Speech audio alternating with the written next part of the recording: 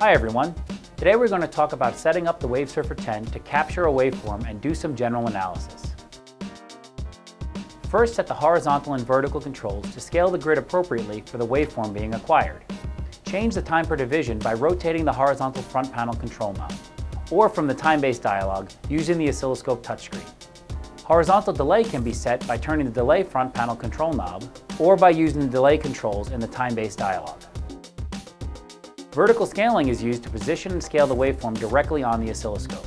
The volt per division setting can be changed by selecting the channel of interest and then rotating the vertical front panel control knob.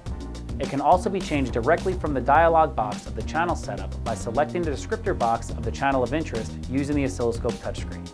Vertical offset can be set by turning the offset front panel control knob, or by using the offset controls in the channel dialog box. The next step is to set up the appropriate trigger that will allow you to capture the waveform. The trigger controls allow you to stabilize repeating waveforms on the display or to capture single-shot waveforms. The front panel contains 6 different controls for setting up the trigger: the level knob, auto button, normal button, single button, stop button, and setup button. Here we will view our trigger settings by pressing the trigger descriptor box. Next, adjust the level knob until the desired trigger threshold level is displayed. To acquire a single acquisition, press the single button. In this mode, the oscilloscope is armed to trigger once when the input meets the trigger conditions. Now let's set up some measurements to do some analysis on the acquired waveform. The WaveSurfer 10 allows a user to display up to 6 parameters at once. The measurement parameters are set up from the Measure drop-down at the top of the display. Enable the Show Table checkbox and set up each of the 6 parameters as necessary by selecting the corresponding parameter selection. Each parameter setup allows the user to select a source and measure type. Gating is also available to isolate measurements to only certain portions of the display. Statistics and histogons can be turned on for all parameters from the main Measure Setup dialog.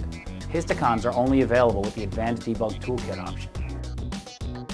The WaveSurfer 10 allows you to set up to 2 math functions if the Advanced Debug Toolkit option is installed.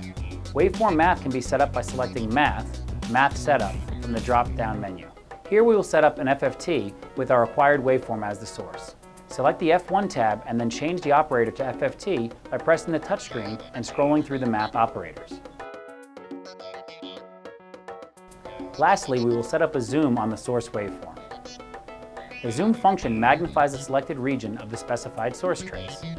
To turn on a quick zoom, touch the zoom front panel control button. Once activated, you can adjust the scale of the zoom using the horizontal front panel controls, or by modifying the settings in the zoom dialog. A zoom can also be turned on directly from a trace dialog. To do this, touch the descriptor box of the desired source trace, then touch the zoom shortcut button in the trace dialog. To create a precise zoom, touch and drag to draw a selection box around any part of the source waveform. You can then get an even closer look by drawing another selection box on the zoom trace and then selecting the desired destination trace. To turn off all active zooms, simply press the zoom front panel control button.